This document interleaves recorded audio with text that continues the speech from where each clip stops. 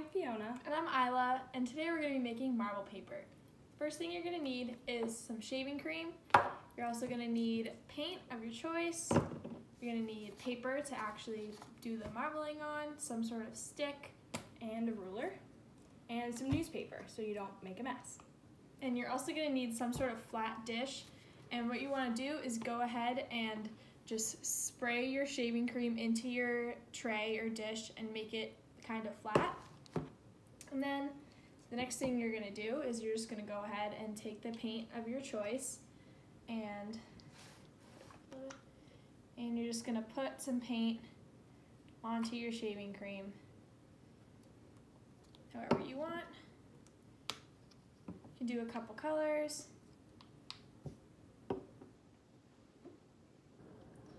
And then what you're going to do is just grab your stick and you're going to start tracing in your design.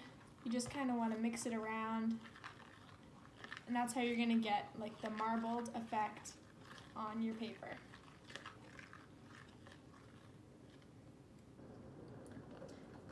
And then what you're going to do is you're just going to take your paper, we're just using like an index card, you're going to place it down into your shaving cream, and then you're going to pull it up.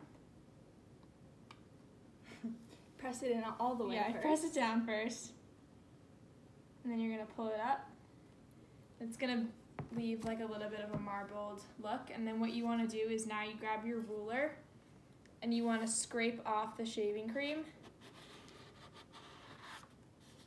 And then here you have the marbled paper, as you see. And then you can go back into your design and you can remix it, add a few other colors, do whatever you want. And then you can keep going and do other size papers, and then you can write on them, make letters out of them. They're great for postcards or sending to people during this time when you can't be with your loved ones in person. Yep. And you're just gonna do that for however many you want to make, and you can just use up your shaving cream, mix up the colors, be creative with it, and just make sure to scrape off your shaving cream. That one turned out really well. Seemed to turn out well.